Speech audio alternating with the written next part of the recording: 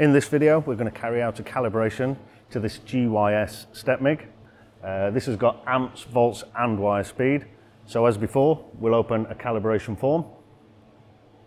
We're going to create new, and we can use the search engine to find a customer we've already used. Then we're going to enter the manufacturer, GYS, then the model, a ProMIG 400-4S,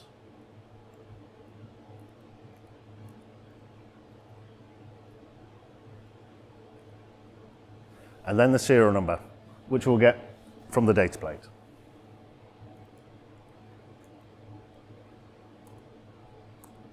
We'll then select what mode we're going to calibrate in. This one we're going to be doing in MIG, and then the type of equipment. This one's a power source. Has the safety test been carried out? With it being a brand new machine, there's no need to do the safety testing, so that's a no. And then we select the meter type. We have digital meters. Next, again from the data plate, we'll select the maximum rated current, which is 350 amps. Is there a voltmeter fitted? Yes. And then enter the max rated OCV, again from the data plate. The supply voltage is then entered. This machine's 400 volts.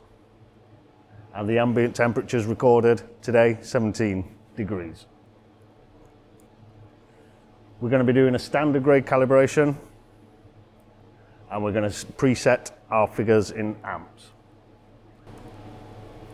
Now we're going to select our 5 step points evenly spaced across the range. We have a welding range down here of 40 to 350 amps. That's the range we're going to cover. So our minimum of 40, and then we've got our 5 evenly spaced set points across the range. And then we're ready to start. Using the special MIG adapter, we're going to connect up to the positive side, making sure everything's tight, and then connect the negative side. Now we're all connected and we have our set points, we're ready to start taking readings. Our first reading, 40 amps, 16 volts. So the machine set to minimum. We can energize and load until we get approximately 14 amps and 16 volts within that 10%. We then take the MIG welding readings, which is 16.3 volts and 40 amps, and enter that into the program.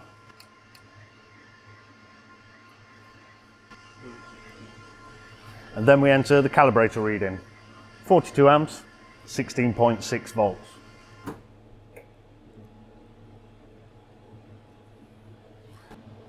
We're now ready to take the second reading. Remembering with a transformer MIG, we want to set the voltage a couple of volts higher than we're looking for, because it will get pulled down when we apply load.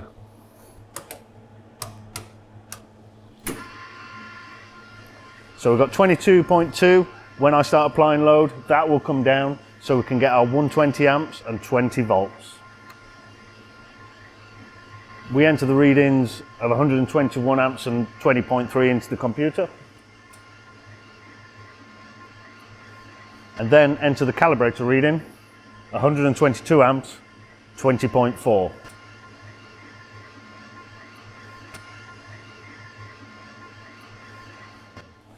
We're then ready to take our third reading, 200 amps and 24 volts. Again, set the welder a couple of volts higher.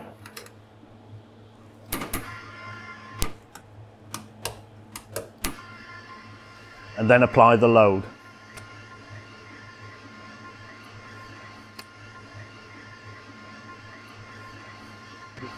We record 199 amps, 24.3.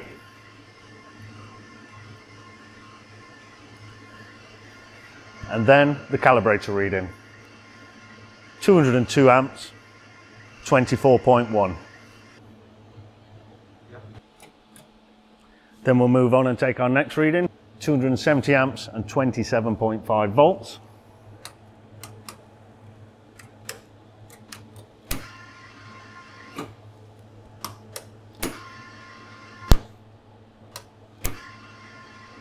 Setting the volts a little bit higher, because as we add load, it's going to bring that voltage down.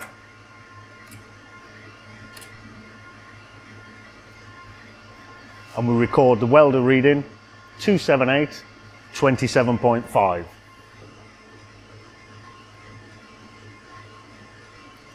Then the calibrator reading 276 amps 26.9.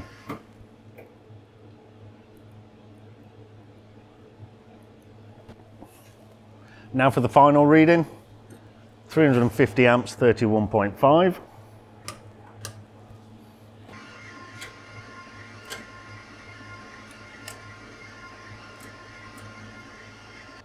So then we take the welder reading of 353 32.3.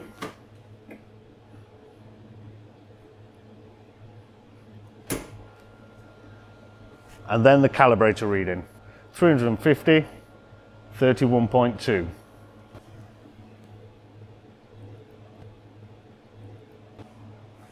We then confirm that all our readings are correct, and then we're asked, do we want to take wire speed?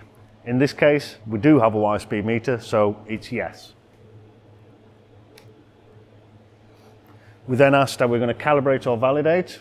We're going to calibrate in inches or meters per minute. Then we're going to do our minimum speed of 4 meters per minute to the maximum of 20 meters per minute. Again, the program works out your evenly spaced range that we're going to calibrate across. For the wire speed readings, we're going to have to attach the tacho. And then we're ready to take the wire speed readings. When taking the wire speed readings, there's a few different ways you can do that. Most machines have a jog function, so we can set the meters per minute and use the jog. We don't need to energize the machine. Other machines will only read wire speed when there is load flowing, so we may need to put a small load on, trick the machine into thinking it's welding, and then we can take our wire speed readings. With this unit, we can simply trigger and set.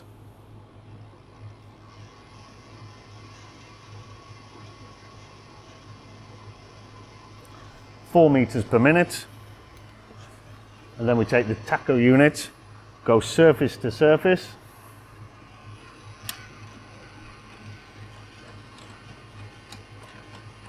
and take the calibrator reading 4.0.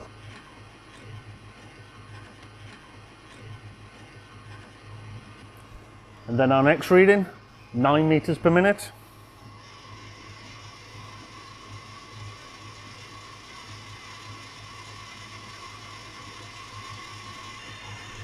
And then we take the calibrator reading 9.3 meters per minute.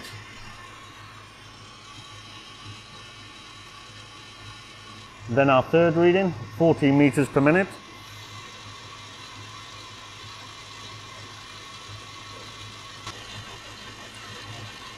Then we take the calibrator reading 14.6.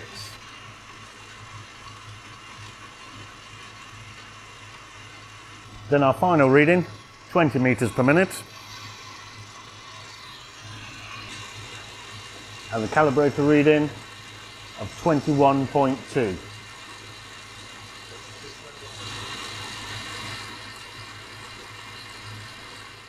Once we've entered the last wire speed reading, we'll be asked to confirm that the readings are correct, hit yes, which we can then quite simply and quickly email on to the customer.